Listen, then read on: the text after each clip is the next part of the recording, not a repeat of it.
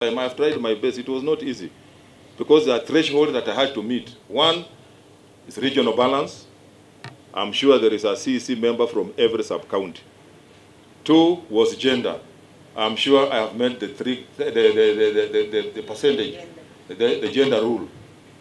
Number three was youth. In that cabinet, there is a youth who is below 35 years. Four was minority representation. I'm sure there is a minority from the ITES representing the rest because we could not put all of them.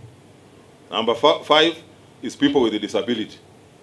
We have just sworn in a CEC Finance who represents people with a disability. So I have observed what it takes because I know people are very democratic and very litigious.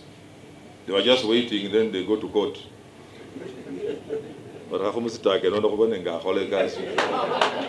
Lakini